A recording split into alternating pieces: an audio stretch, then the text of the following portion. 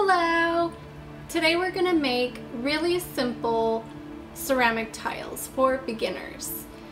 It's a really easy setup with just a few items that you should mostly have lying about your house.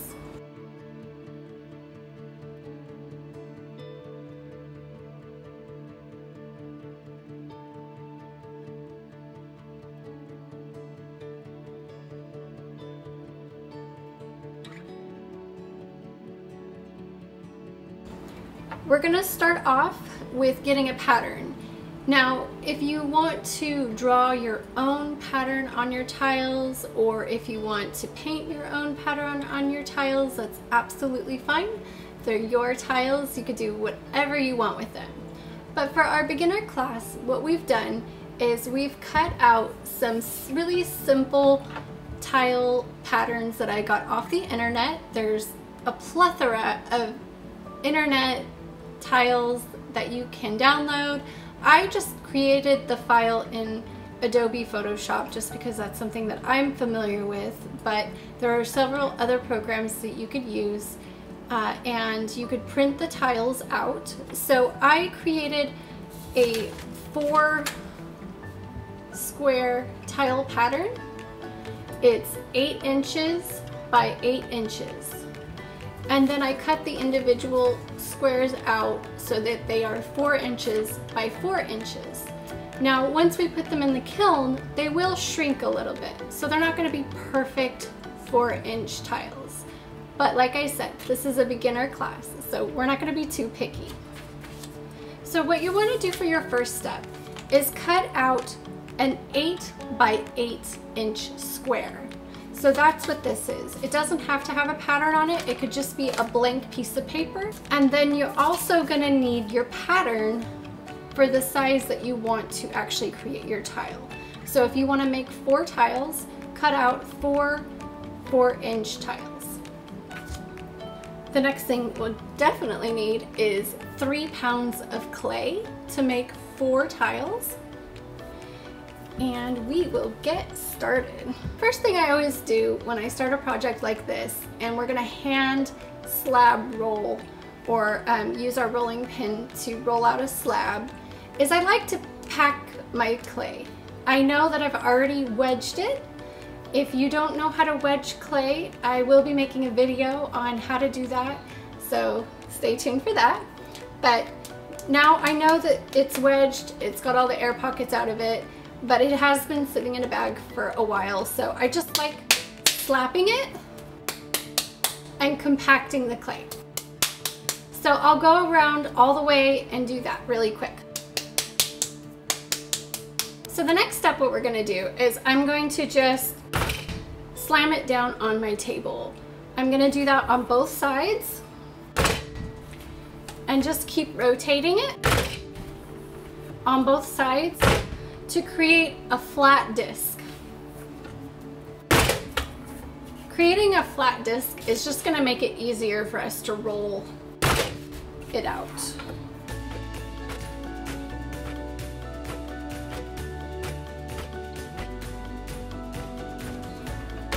Now what we're going to do is we're going to put our cloth onto our board. Make sure when you do this part that your cloth is on the board that you're going to actually store the tiles on. And now what we're going to do is we're just going to roll it out. And I start from the middle and work to the edges. And I just do that in all directions.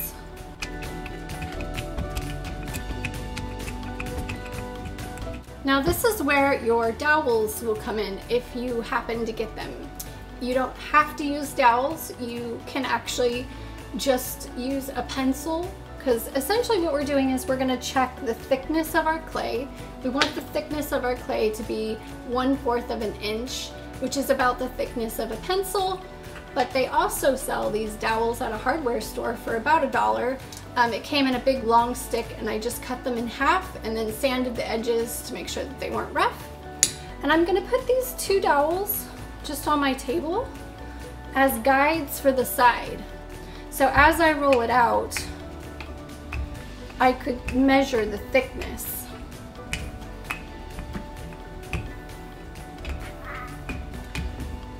And my cat's talking. Another thing we want to do is we're going to use that square template that we cut out, 8 inches by 8 inches, and we're going to also use this as a guide to see how big our clay is getting. So we'll keep that handy. We want the thickness to be as uniform as we possibly can by just using a rolling pin. It's not going to be perfect, but we could try to get it as close as we can. We want to make sure that as we roll out the clay, that it's got a lot of room around the edges for our pattern. We don't want it to be really tight, so we really want to make sure the clay is all the way around this pattern. So we have plenty of room to cut it out. Because as you get to the edges, it does start to get thinner. The center part is going to be the most equal thickness.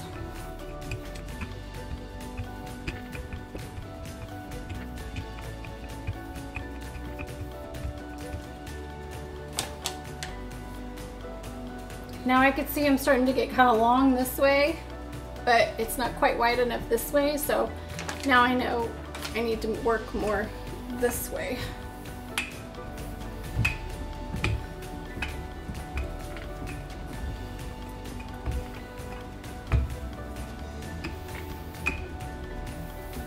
And as your clay starts to get thinner, you could move the dowel closer and actually use your rolling pin right on the edge of that dowel and put pressure alongside it.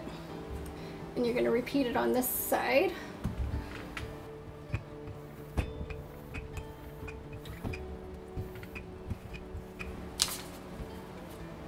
Now, my clay's getting bigger, but as I put my pattern down, I could tell this edge is a lot thinner than it is in the middle. So I want to keep rolling it out.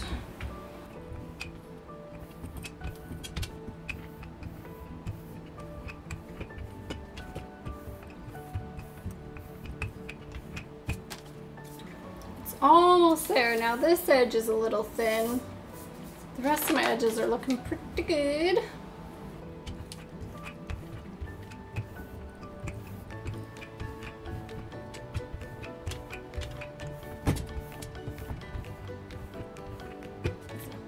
That's pretty good.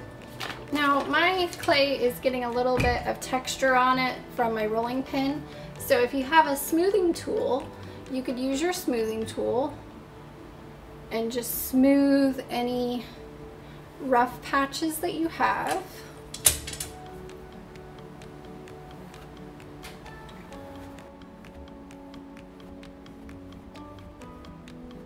So now what we're gonna do is we're gonna use our square and put it on the most even surface area and just smooth it down with your hands. You're gonna use your ruler and use your ruler as your straight edge so that you get a nice defined cut and it doesn't cut into your paper. You're going to use your knife tool, start from the edge of the clay and cut all the way across. And we're going to do that to all 4 sides.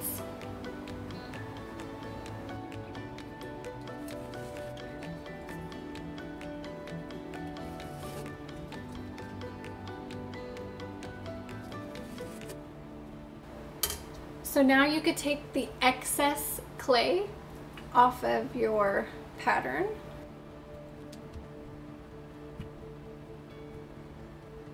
And then compress that clay into a ball and put that in your plastic bag so that you could save this for another project. But you're gonna definitely want to wedge this clay before you use it, because now it's full of all kind of air pockets. The next step, what we're gonna do is take the paper off of the clay, and we're done with that for now. Using your ruler, measure just to be safe. So it looks like mine came out to be just a tiny bit under 8 inches. So I'm gonna line my ruler up so that I could get exactly in the middle of this. And I'm going to measure 4 in the middle with my knife tool, and I'm just gonna very, very gently leave an indent in the clay at 4 inches. I'm gonna do the same thing on this side. So I did it at the top, and now I'm doing it at the bottom. I'm gonna kind of measure it so it looks like about 8 inches on this side. I'm lining it up to where the 4 is right in the middle of this clay, and I'm gonna make another little indention. Indention, is that a word? I'm gonna make an indent. I'm gonna make a mark. Now I'm gonna line my ruler up against those 2 marks that I made in the clay, and I'm going to cut all the way down the middle.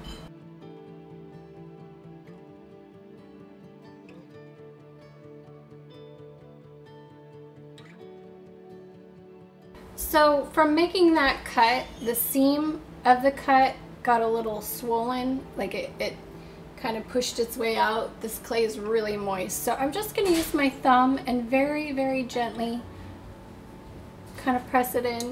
You could also use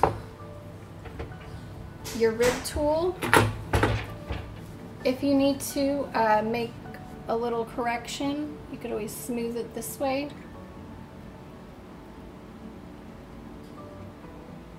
I'm going to measure on the right side. I'm measuring the whole box, or the whole square. So it looks like it's just a little over 8 inches, just a tiny bit. So I'm centering my ruler to make the 4-inch cut right in the center.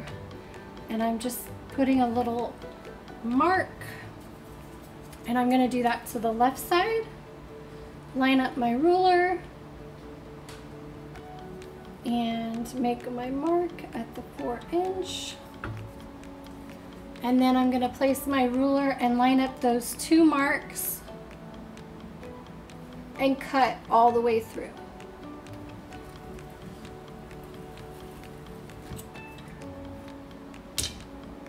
And then using my finger, smoothing it out a little bit. So now you should have 4 tiles cut out. Now I have my 4 patterns. Because I'm right-handed, I'm gonna start on the right bottom corner. And the reason I'm doing this is that way the pressure from my hand isn't on another tile. So I'm gonna line up my pattern so it's center on this tile.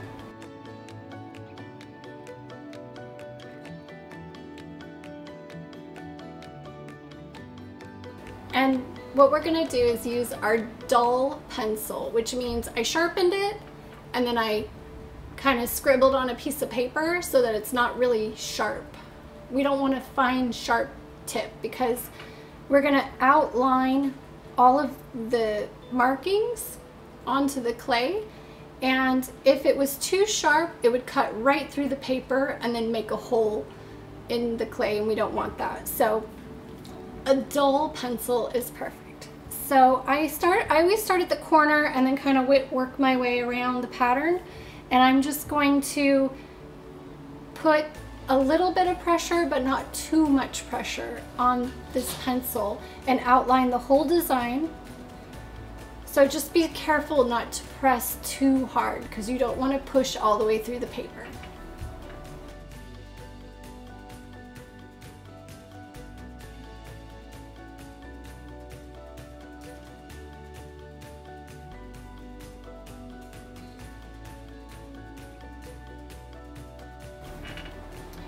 Now once you're done tracing your design, you're gonna slowly peel it off the clay. And if your clay is really wet, like mine, your paper sometimes stick to it, and that's okay. If you get a little bit of paper stuck to it, just let it dry. Don't try to pick it off, because if your clay's too wet, then you'll end up messing up your design. So it's okay if you get a little bit of paper on there, but when it's leather hard and you go to glaze your paper, make sure you use a wet sponge and clean that paper off. You don't want to press too hard on it with your sponge, or it'll just erase the design, but very lightly just get that paper off of there, because if the paper's stuck too much and you glaze it, it would create a barrier between your glaze and it may not stick, and we don't want that. So now that I did the bottom right corner, I'm going to rotate this so I could do my next design. So gotta find my edge. Got too much stuff on my table. So again, I'm going to pick my next design. I'm going to put it on the bottom right corner just because I'm right-handed. If you're left-handed, I guess you would start on the left corner. I don't know how that works because I'm not left-handed. But if you're left-handed, try starting on the left-hand corner, and that might be easier for you so that you're not putting pressure on the other tiles.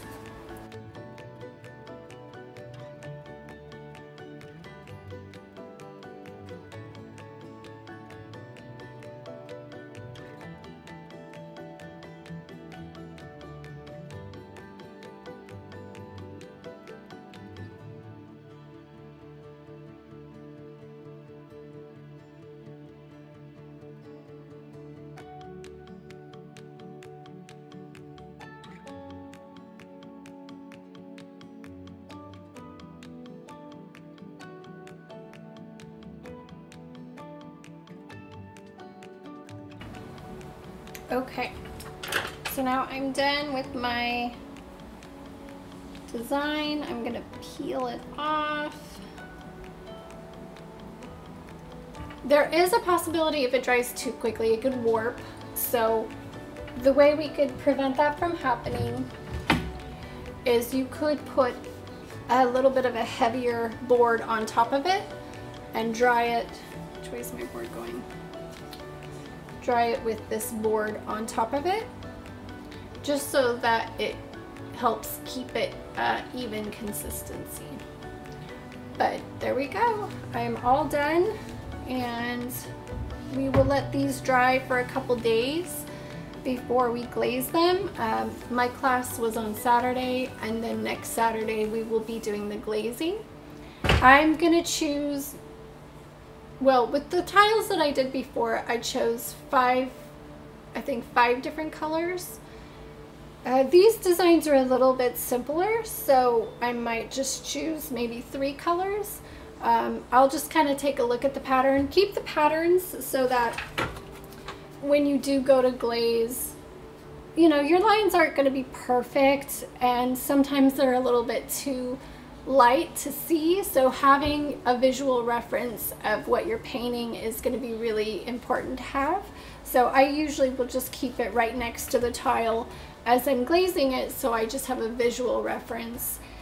One of the reasons why we like putting it on this cloth, if you had tried to lift these up, it would curl and bend, and then it would be really difficult to get it back in the same shape, and then it wouldn't be uniform and it wouldn't be even. So with this cloth, when it is time to remove it, you can lift the whole thing up and then gently remove. Right now they're too wet, but you could gently remove the cloth from the back, still maintaining your shape.